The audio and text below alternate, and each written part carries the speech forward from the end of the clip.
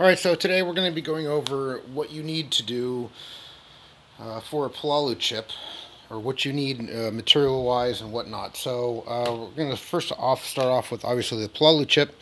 You need one of those or something similar. In this case, I'm going to be using a switch.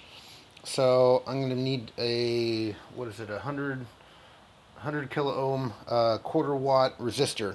And I'll be explaining that later. That's here, which is in the manual, which is another thing you'll need.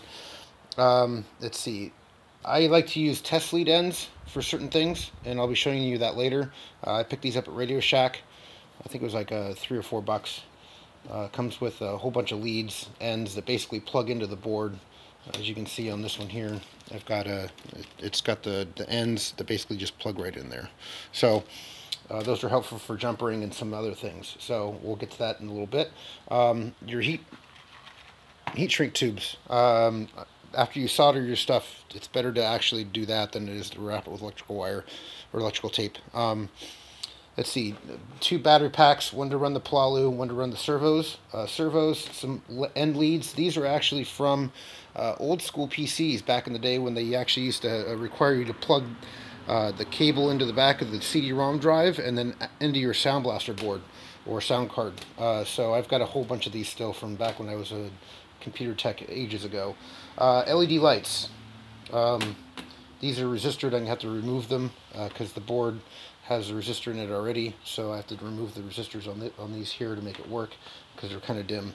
A knife, utility knife, just to cut ends, whatever, cut wires. A lighter. Now you're going, well, lighter? Okay, so what you do is you take a lighter and so you got an end, you just heat up the end real quick and then pull off the insulation. So lighter, solder, and soldering iron. So those are pretty much what you're going to need. There's a switch as well. Let me see if I can pull one out real quick. It's just a momentary switch. Pretty simple. I don't think I got one in here. It's in one of my other bins.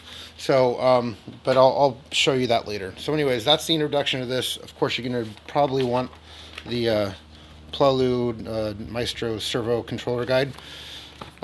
Gives you a lot of information, diagrams on how to wire things and whatnot. So with that, I'm going to go ahead and fire up the soldering iron, and we're going to go ahead and start building this board. So now the soldering iron's all heated up. We're going to go ahead and start soldering into this board. So let's go ahead and rip into this packaging here.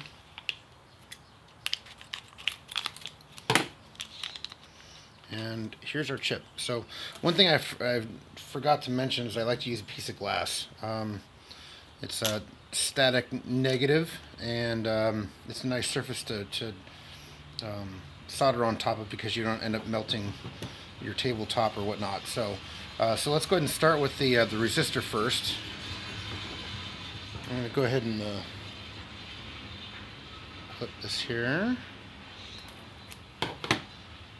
And then we're going to go ahead and join these two pieces together. So normally what I do is I just twist them.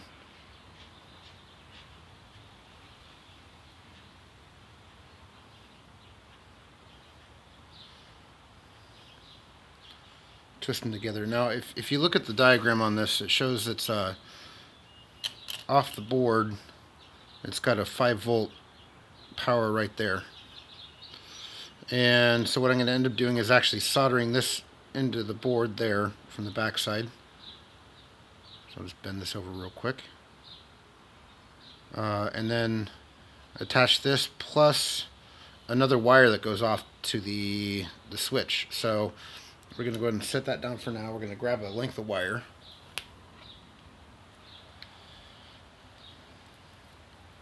And usually for the wire, we're going to do something pretty long, just because we need to have it go from, let's say your glove, so it's an easily pushable switch, maybe on your thumb, maybe on the bottom of your pinky.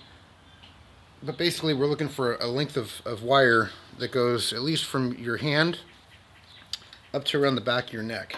So we're probably looking at about, I don't know, 4 feet worth of wire. So let me go ahead and cut this real quick. So it's actually a pretty long length of wire if you look at it. So we're going to actually split one end of this off. Separate the wire.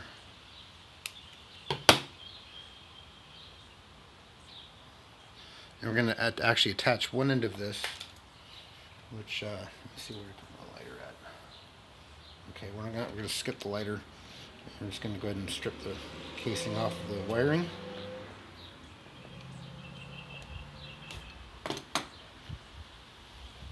There we go. I'm going to splice that into here.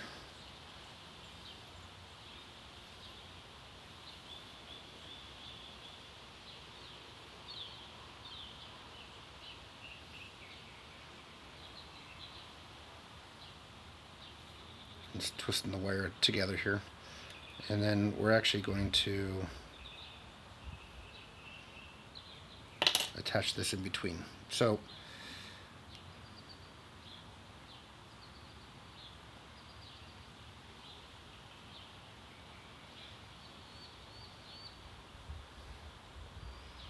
I'm going to bend this a little bit here at the end.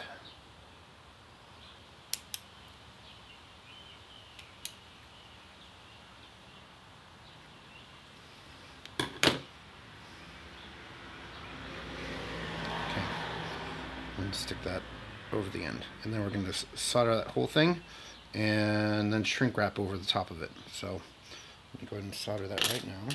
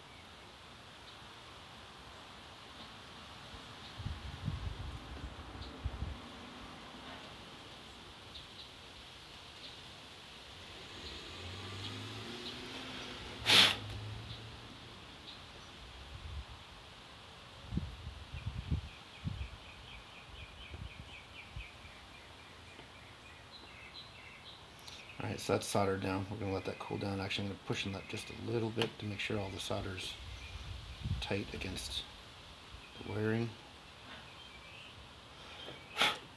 And then we'll install some shrink wrap tubing on top of that. So I'm just going to go with the length of this here. I'm going to slip this over the top of this because we still need to solder this into the board. And then once that's soldered, I'm going to move this down to the point at which it's soldered and then heat the whole thing up so it's all insulated from other electrical components. So that's the first part of that. I'll be back in a little bit. Alright, so I've went ahead and soldered up the leads. So this is the wire that I was talking about earlier. It's got a switch on the end of it now. Doesn't matter which way you do it because basically you're doing a resistor short. I know it's really not called that, but basically that's what you're doing. You're basically feeding a different voltage through the chip, and I'll get into that later. So as you can see, I've soldered it there, and I still have this. So I'm going to go ahead and heat this up right now.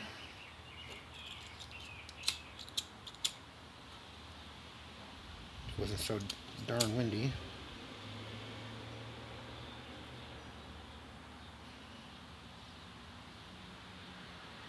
So that's better than what you get using electrical tape. Definitely a lot better, firmer connection. So normally what I do is I actually have a smaller tube. I've already used it. I usually use red and black or red and blue to code the wires so I know where they go.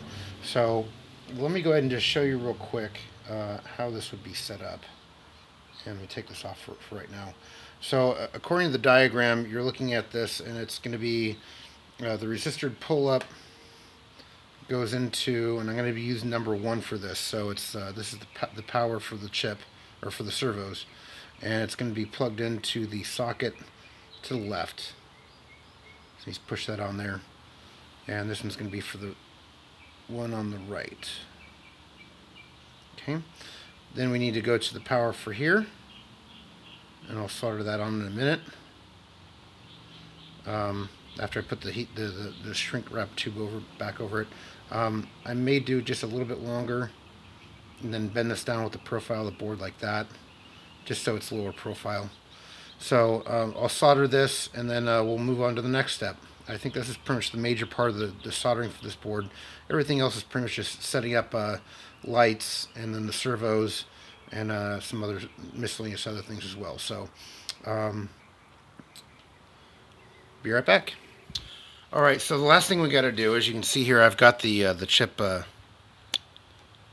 wired up with the resistor to the switch.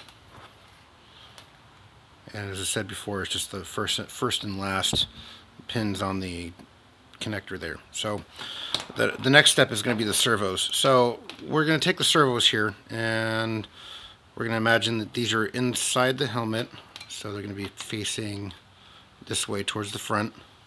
And what we're going to do is take them down to the lowest possible settings. So as you can see here, they're different. So what I got to do is actually remove this one, and then reposition it according to what I think would be about the right. Let's just do this. We're going to do it at an angle there, and we're going to take an angle here.